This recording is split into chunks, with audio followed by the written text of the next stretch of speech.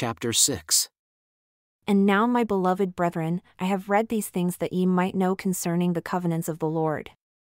That he has covenanted with all the house of Israel, that he has spoken unto the Jews by the mouth of his holy prophets, even from the beginning, down from generation to generation, until the time cometh that they shall be restored to the true church and fold of God, when they shall be gathered home to the lands of their inheritance and shall be established in all their lands of promise. Behold, my beloved brethren, I speak unto you these things that ye may rejoice and lift up your heads forever because of the blessings which the Lord God shall bestow upon your children.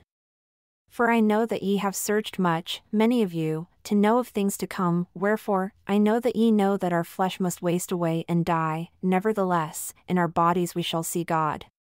Yea, and I know that ye know that in the body he shall show himself unto those at Jerusalem, from whence we came, for it is expedient that it should be among them. For it behoveth the great Creator that he suffereth himself to become subject unto man in the flesh and die for all men, that all men might become subject unto him.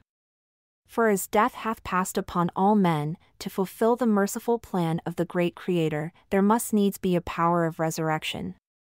And the resurrection must needs come unto man by reason of the fall, and the fall came by reason of transgression. And because man became fallen, they were cut off from the presence of the Lord. Wherefore, it must needs be an infinite atonement, save it should be an infinite atonement, this corruption could not put on incorruption. Wherefore, the first judgment which came upon man must needs have remained to an endless duration. And if so, this flesh must have laid down to rot and to crumble to its mother earth, to rise no more. O the wisdom of God, his mercy and grace! For behold, if the flesh should rise no more, our spirits must become subject to that angel who fell from before the presence of the eternal God and became the devil to rise no more. And our spirits must have become like unto him, and we become devils, angels to a devil, to be shut out from the presence of our God, and to remain with the father of lies, in misery like unto himself, yea, to that being who beguiled our first parents, who transformeth himself nigh unto an angel of light, and stirreth up the children of men unto secret combinations of murder and all manner of secret works of darkness. O how great the goodness of our God, who prepareth a way for our escape from the grasp of this awful monster, yea, that monster death and hell, which I call the death of the body and also the death of the spirit. And because of the way of deliverance of our God, the Holy One of Israel, this death of which I have spoken, which is the temporal, shall deliver up its dead, which death is the grave. And this death of which I have spoken, which is the spiritual death, shall deliver up its dead, which spiritual death is hell. Wherefore, death and hell must deliver up its dead. And hell must deliver up its captive spirits, and the grave must deliver up its captive bodies, and the bodies and the spirits of men will be restored one to the other, and it is by the power of the resurrection of the Holy One of Israel. Oh, how great the plan of our God! For on the other hand, the paradise of God must deliver up the spirits of the righteous, and the grave deliver up the body of the righteous. And the spirit and the body is restored to itself again, and all men become incorruptible and immortal, and they are living souls, having a perfect knowledge, like unto us in the flesh, save it be that our knowledge shall be perfect. Wherefore, we shall have a perfect knowledge of all our guilt, and our uncleanness, and our nakedness, and the righteous shall have a perfect knowledge of their enjoyment and their righteousness, being clothed with purity, yea, even with the robe of righteousness. And it shall come to pass that when all men shall have passed from this first death unto life, insomuch as they have become immortal, they must appear before the judgment seat of the Holy One of Israel. And then cometh the judgment, and then must they be judged according to the holy judgment of God. And assuredly as the Lord liveth, for the Lord God hath spoken it, and it is his eternal word, which cannot pass away, that they who are righteous shall be righteous still, and they who are filthy shall be filthy still. Wherefore, they who are filthy are the devil and his angels, and they shall go away into everlasting fire prepared for them. And their torment is as a lake of fire and brimstone, whose flames ascendeth up for ever and hath no end. O the greatness and the justice of our God! For he executeth all his words, and they have gone forth out of his mouth, and his law must be fulfilled.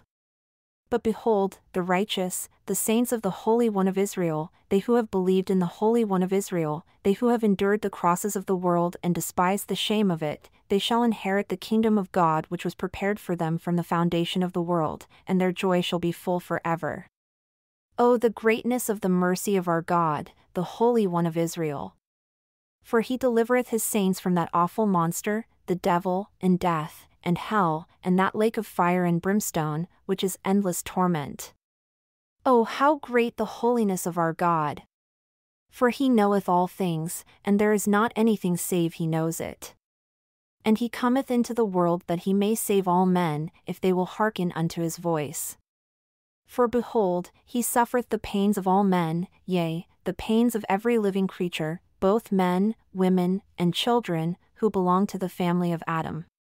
And he suffereth this that the resurrection might pass upon all men, that all might stand before him at the great and judgment day.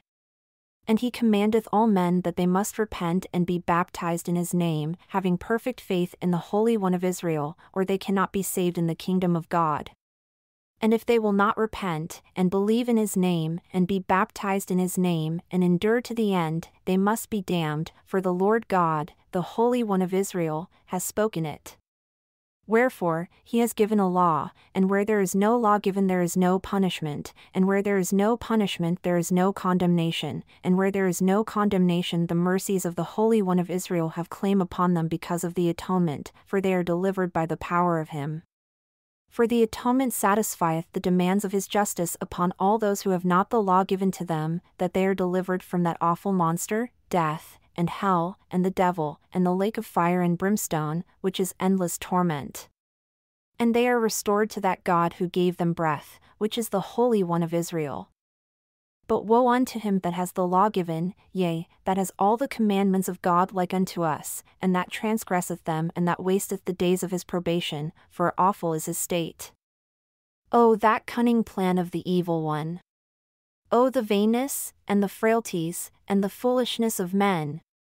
When they are learned they think they are wise, and they hearken not unto the counsel of God, for they set it aside, supposing they know of themselves. Wherefore, their wisdom is foolishness and it profiteth them not, and they shall perish. But to be learned is good if they hearken unto the counsels of God. But woe unto the rich who are rich as to the things of the world, for because they are rich, they despise the poor, and they persecute the meek, and their hearts are upon their treasures, wherefore, their treasure is their God. And behold, their treasure shall perish with them also. And woe unto the deaf that will not hear, for they shall perish. Woe unto the blind that will not see, for they shall perish also. Woe unto the uncircumcised of heart, for a knowledge of their iniquities shall smite them at the last day. Woe unto the liar, for he shall be thrust down to hell. Woe unto the murderer who deliberately killeth, for he shall die. Woe unto them who commit whoredoms, for they shall be thrust down to hell. Yea, woe unto those that worship idols, for the devil of all devils delighteth in them. And in fine, woe unto all those who die in their sins, for they shall return to God, and behold his face, and remain in their sins. O my beloved brethren, remember the awfulness in transgressing against that holy God, and also the awfulness of yielding to the enticings of that cunning one. Remember, to be carnally minded is death, and to be spiritually minded is life eternal. O my beloved brethren, give ear to my words. Remember the greatness of the Holy One of Israel. Do not say that I have spoken hard things against you, for if ye do, ye will revile against the truth, for I have spoken the words of your Maker. I know that the words of truth are hard against all uncleanness, but the righteous fear them not, for they love the truth and are not shaken. O then, my beloved brethren, come unto the Lord, the Holy One. Remember that his paths are righteousness. Behold, the way for man is narrow, but it lieth in a straight course before him, and the keeper of the gate is the Holy One of Israel, and he employeth no servant there. And there is none other way save it be by the gate, for he cannot be deceived, for the Lord God is his name. And whoso knocketh, to him will he open. And the wise, and the learned, and they that are rich, who are puffed up because of their learning, and their wisdom, and their riches, yea, they are they whom he despiseth. And save they shall cast these things away, and consider themselves fools before God, and come down in the depths of humility, he will not open unto them, but the things of the wise and the prudent shall be hid from them forever, yea, that happiness which is prepared for the saints. O my beloved brethren, remember my words. Behold, I take off my garments and I shake them before you. I pray the God of my salvation that he view me with his all-searching eye. Wherefore, ye shall know at the last day, when all men shall be judged of their works, that the God of Israel did witness that I shook your iniquities from my soul, and that I stand with brightness before him and am rid of your blood. O my beloved brethren, turn away from your sins.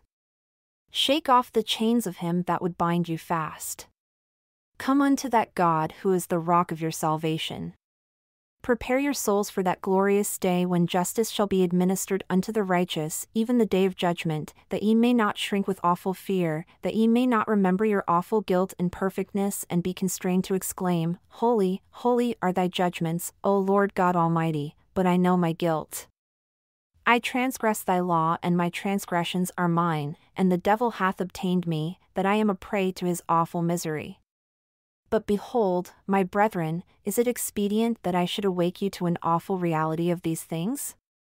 Would I harrow up your souls if your minds were pure? Would I be plain unto you, according to the plainness of the truth, if ye were freed from sin?